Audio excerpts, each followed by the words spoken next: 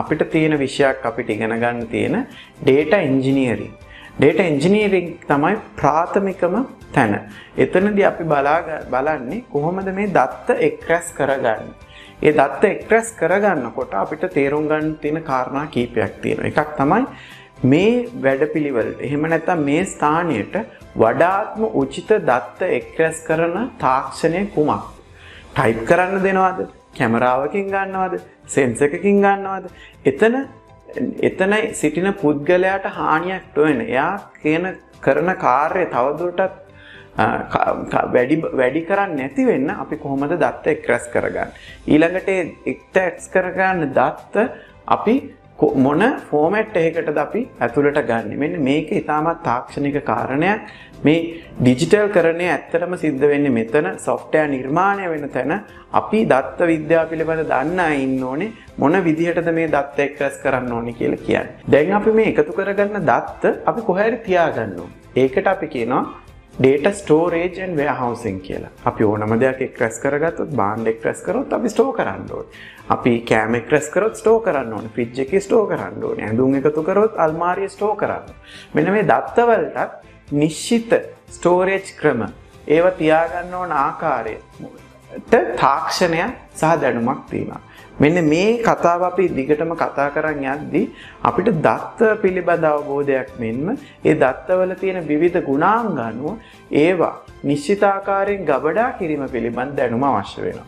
එතකොට data warehousing, database management, data lake, එහෙම නැත්නම් data infrastructure කියන දැනුම තියෙන පුද්ගලයන් අපිට අවශ්‍ය වෙනවා. එතකොට මෙන්න මේ පුද්ගලයෝ තමයි අපිට අර එකතු වෙන දත්ත ටික හරියාකාරව රැස් කරලා අපි ඉල්ලුවාම එහෙම නැත්නම් ඇනලිස්ලා දත්ත විද්‍යාඥයන් ඉල්ලුවාම ඒගොල්ලන්ට අවශ්‍ය ෆෝමැට් එකකින් ලබා දෙන්න මෙන්න මේ data warehouse එක හරහා සිද්ධ කරන්න ඕනේ. ඊළඟට තියෙන්නේ දැන් අපි දත්ත රැස් කරා, අපි දත්ත එකතු කරා, දැන් අපි දත්ත විෂුවලයිස් කරන්න ඕනේ. එහෙම නැත්නම් මේ දත්ත අපි විවිධ හැඩයන් වලින් විවිධ රූප රාමු වලින් මේ දත්ත ප්‍රකාශනයට පත් කරන්න ඕනේ. මෙන්න මේකට අපි කියනවා data visualization කියලා. මේකට විවිධාකාර හැකියාවන් ඕනේ. නිර්මාණශීලී හැකියාවන්, කලාත්මක හැකියාවන් සහ පුද්ගලයන්ගේ ඒ අවශ්‍ය ප්‍රශ්නය පිළිබඳ තියෙන තීව්‍ර අවබෝධය, මෙන්න මේ domain expertise කියලා අපි කියනවා. ඒ ප්‍රශ්නය පිළිබඳ මට තියෙන අවබෝධය මේ මත අපි විවිධාකාර visuals හදනවා. ඔබ ළඟදී දකින්න ඇති මිනිස්සු යම්කිසි පුද්ගලයන් මේ දත්ත වැරදි ආකාරයෙන් ප්‍රතිරූපණය කරනවා. ලෝකේ භාවිතා කරලා නැති chart වර්ග භාවිතා කරනවා රූපවාහිනිය තුල පවා. ඉතින් මේ visualization එක ඉගෙන ගන්න ඕනේ. ඒකේ තාක්ෂණික කරුණු තියෙනවා, ඒකේ ethical කරුණු තියෙනවා, ඒකේ ගුණාත්මක කරුණු තියෙනවා. ඒක පුද්ගලයාට තේරුම් ගන්න විදිහට visualize කරන්න පුළුවන් විදියක් අපි ඉගෙන ගන්න ඕනේ. මේ ප්‍රෝග්‍රෑම් එකේම අපි අන්තිමට කතා කරනවා දත්ත විශ්ලේෂණය පිළිබඳ වෙනම පරිච්ඡේදයක්. ඒකෙදි අපි කතා කරන්නේ Power BI වගේ tool එකක් පාවිච්චි කරලා එහෙම නැත්නම් Excel වගේ tool එකක් පාවිච්චි කරලා කොහොමද දත්ත visualize කරලා පෙන්වන්නේ කියලා. මේ 1 2 3 කියන කාර්යයන් ඉතාමත් සාර්ථකව සමහර ආයතන කළා තියෙනවා. සමහර ආයතන තාම පළවෙනි තැනවත් හරියට හොයාගෙන නැතුව visualization වලට ගිහින් තියෙනවා. ඊළඟට දත්ත විද්‍යාවෙන් ඉතාමත් වැදගත් කාරණයක් තමයි මේ පුරෝකථන. එහෙම නැත්නම් මේ predictive analytics වලට අපි කොහොමද යන්නේ කියලා. එතකොට එතන අපි කතා කරන ක්‍රියාමාර්ග දෙකක් තියෙනවා. එකක් තමයි prescriptive analytics, predictive analytics. Prescriptive analytics කියන්නේ අපි තියෙන දත්ත පරිශීලනය කළා අපි recommendations දෙනවා. මෙහෙම කළොත් මෙහෙම වෙනවා. මෙහෙම කළොත් මෙහෙම වෙයි. මෙහෙම කරන්න එපා. මෙහෙම කරන්න එපා. ඒ විදිහට අපිට පුළුවන් නම් තීරණ ලබා දෙන්න අපි එකට කියනවා prescriptive කියලා. ඊළඟට අපිට තියෙනවා predictive analytics. Predictive analytics අපි කියන්නේ අපි දත්ත පරිශීලනය කළා කියනවා මෙන්න මෙහෙම මේ පැත්තට තමයි යන්නේ. මෙහෙම වෙන්න පුළුවන්. මේ විකුණුම් වැඩි වෙන්න පුළුවන්. මේ පුද්ගලයා යන්න පුළුවන්. මෙයා මේක වැඩි වෙන්න තියෙන සම්භාවිතාව මේකයි කියලා predictive analytics ගැන අපි කතා කරා. එතකොට මෙන්න මේ කාරණා දෙක එන්නේ දත්ත විද්‍යාවේ උපරිම ඵල විදිහට. ඒ කියන්නේ ඔබ හරියට දත්ත ටික එකතු කරගෙන, දත්ත ටික සකස් කරගෙන, ඒවා visualize කරගෙන ඊළඟ stage එකේ තමයි අපි යන්නේ මෙන්න මේ modeling වලට. data modeling නැත්නම් predictive analytics model නිර්මාණය කරගන්න.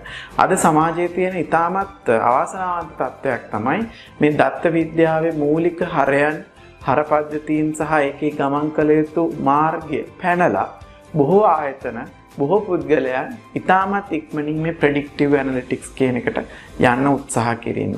ඒකෙන් හානියක් වෙනවා. එක් පළවෙනි හානිය තමයි ඒ කරන වියදම, ඒ කරන ආයෝජනය අපිට ඉතාමත් කෙටි කාලයකදී අහිමි වෙනවා. ඇයි? අපි තියෙන දත් එකතු කරලා බොහොම අමාරුවෙන් සකස් කරලා ප්‍රෙඩික්ටිව් මොඩල් එකක් හදලා අපි මේක ප්‍රෙඩික්ට් වෙනවා කියලා කියන. නමුත් ප්‍රෙඩික්ටිව් මොඩලින් කියන එක එහෙම ලේසියෙන් අතාරින්න පුළුවන් එකක් නෙමෙයි. මොකද යම්කිසි දෙයක අවුට්කම් එකක් අපි තේරුම් ගන්න අපිට විවිධාකාර දත් අවශ්‍ය වෙනවා. අලුත් variables environment එක වෙනස් වෙනකොට අපි අලුත් දත් ගේන්න ඕනේ. ඒවා පිරිසිදුව ගේන්න ඕනේ. ඒවා ගුණාත්මකව ගේන්න ඕනේ. ඒවා හොඳට ස්ටෝර් කරගන්න ඕනේ. ඒ ක්‍රියාවලිය නැතුව අපි ප්‍රෙඩික්ටිව් මොඩලින් වලට ගියාම කෙටි කාලයක් විතරයි මේ ප්‍රෙඩික්ටිව් මොඩලින් ගමන් කරන්න පුළුවන්. දැන් ඔබ දන්නවා දත්ත එකතු කිරීම, දත්ත රැස් කිරීම, දත්ත විෂුවලයිස් කිරීම සහ ප්‍රෙඩික්ටිව් ඇනලිටික්ස් මේ ඔක්කොම කරන්ද ලෝකයේ විවිධාකාර දත්ත පද්ධති නිර්මාණය කරලා තියෙනවා.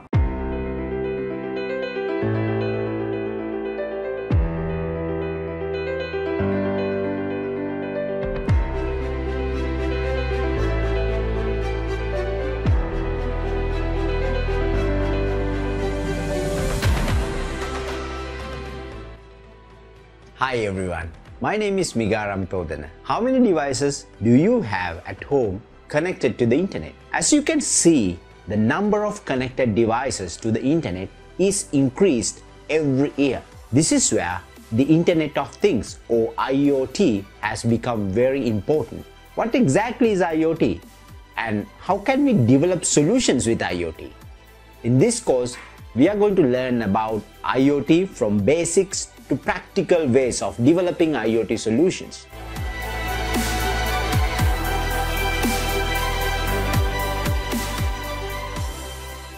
ආයතනික දත්ත පද්ධතියක් මම සරලව ඔබට පැහැදිලි කරන්න. මේ දත්ත පද්ධතිය Microsoft ආයතනයේ දත්ත පද්ධතියකින් ගත් එකක්. එතකොට මෙන්න මේකෙදි අපිට දත්ත ಜಾති දෙකක් හැන්ඩල් කරන්න. එහෙම නැත්නම් දත්ත ಜಾති දෙකක් භාවිතා කරන්න ආයතනයට දත්ත පද්ධති නිර්මාණය කරනවා. එකක් තමයි ස්පීඩ් ලේයර් එක කියලා. ස්පීඩ් ලේයර් එක කියලා අපි අදහස් කරන්නේ ඉතාමත් වේගෙන් අපිට දත්ත රැස් වෙනවා. ඒ දත්ත ඉතාමත් ඉක්මනින් අපි ප්‍රොසෙස් කරන්න ඕනේ. ඒ වගේ මේ දත්තවල ඉන්සයිට් එක එහෙම නැත්නම් දත්තවල අවුට්කම් එක අපි ඉතාමත් ඉක්මනට තීරණ ගන්න පුද්ගලයන්ට ලබා දෙන්න ඕනේ. මෙන්න මේ ස්පීඩ් ලේයර් එකේ අපි කතා කරන්නේ IoT එහෙම නැත්නම් ඉතාමත් එසැනින් දත් එකතු කිරීමේ තාක්ෂණය. එහෙම නැත්නම් ඒ දත්ත කොහොමද අපි රියල් ටයිම් ඇනලිටික්ස් ඒ කියන්නේ ඒ වෙන අවස්ථාවේදීම ඇනලයිස් කරලා ලබා දෙන්නේ. මෙන්න මේ ලේයර් එක ඉතාමත් වෙනස් තාක්ෂණයක් පාවිච්චි කරන ඉතාමත් වෙනස් දත්ත විශ්ලේෂණ හැකියාවන් තියෙන ලේයර් එකක්. ඊළඟ එක අපි කතා කරනවා බැච් ප්‍රොසෙසින් කියලා. බැච් ප්‍රොසෙසින් කියලා අපි අදහස් කරන්නේ දත් එක් රැස් කරනවා, නිශ්චිත අවස්ථාවක කුමාරු කරගන්නවා. ඒ යම්කිසි දත්ත ප්‍රමාණයක් එකට එකතු කරලා අපි විශ්ලේෂණය කරලා කාලීන වශයෙන් තොරතුරු, රිපෝට්ස්, ඉන්සයිට්ස් ලබා දෙනවා. එතකොට මේ බැච් ප්‍රොසෙසින් එකයි රියල් ටයිම් ඇනලිටික්ස් වලටයි විවිධ තාක්ෂණ අද බිහි වෙලා තියෙනවා. මේවා එකින් එක ඔබට අධ්‍යයනය කරන්න පුළුවන් මේ විෂයපතයත් එක්ක ඉන්නකොට. මම සරල උදාහරණයක් දුන්නොත් රියල් ටයිම් ඇනලිටික්ස් කියලා. අපි හිතමු අපි පාරේ යන වාහන වලට සෙන්සර් එකක් දාලා, අපි වීඩියෝ කැමරාවක් දාලා අපි මොනිටර් කරනවා මේ ආරක්ෂාව, මිනිසුන්ගේ ආරක්ෂාව සඳහා දත්ත. මෙන්න මේ දත්ත එකතු කරලා එවෙලෙම අපිට කියන්න ඕනේ මෙන්න මේ ස්ථානයේ මෙහෙම සිදුවීමක් සිද්ධ වුණා. එහෙම නැත්නම් මේ වගේ හානියක් වෙන්න පුළුවන් කියලා මේ රියල් ටයිම් මේ නිතාමත් වේගයෙන් දත් වෙනවා. එතකොට ඒකට පාවිච්චි කරන තාක්ෂණය වෙනවා. ඊළඟට අපිට තියෙන ආයතනික දත්ත පද්ධතිය අපි හිතමු ERP එකක්. එහෙම නැත්නම් නිෂ්පාදන දත්ත පද්ධතියක්. ඒකේ අපි කරන්නේ දවසේ වෙන කටයුතු එකතු කරගන්නවා.